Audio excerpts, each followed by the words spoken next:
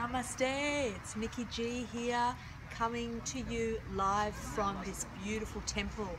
And today I want to share with you something that I've been thinking about the last few days, and something that's been popping up a lot with the people that I work with. And that is that so many of us, myself included, often take for granted what we know and what we've come to know, our expertise. And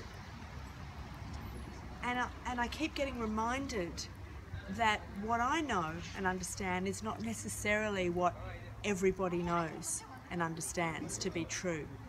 So, for example, one of the things that I know about when I experience my own levels of stress and anxiety and worry is that I've got some understanding around how to breathe properly, how to breathe deeply into the abdomen. And so I use this technique to take a few deep breaths into my abdomen and help myself to relieve stress, worry and anxiety, and just really bring myself back into the moment. So I'm going to show you how to do this now. It's just placing your hand on your belly, and as you inhale, your hand goes out, so your belly rises, and as you exhale and your hand goes down, and you slowly and gently just draw your belly in. And that way you're breathing deep into the bottom part of your lungs through helping and using your abdomen. So using your diaphragm actually. So anyway, it just goes like this. Turn on the side, you can see it better.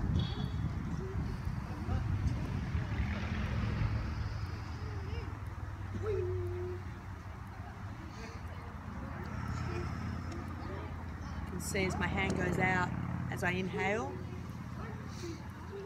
and as I exhale I'm going to draw it in. Just a really simple way for you to bring yourself into the present moment and release any stress, anxiety and worry that you might be feeling.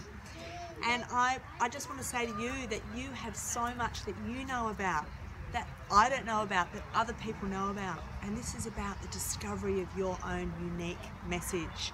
You are unique. There is nobody like you with all of your experience, your knowledge, your wisdom, all your little quirks and everything that makes up the you that you are.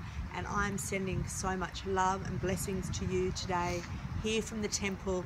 This is Nicky G with today's shot of love.